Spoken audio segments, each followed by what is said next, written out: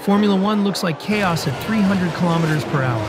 But every car, every track, and every suit is built to do one thing: keep the driver alive. Every impact is recorded, analyzed, and used to make F1 safer for the next race.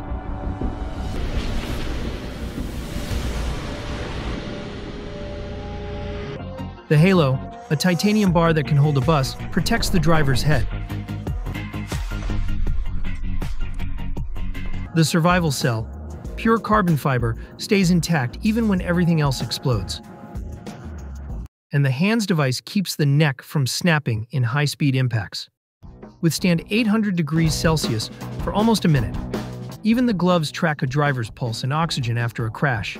Tracks use Tech Pro barriers, runoff zones, and instant medical cars. From fire to 75G crashes, F1 has turned danger into data. That's how Formula One keeps its heroes alive.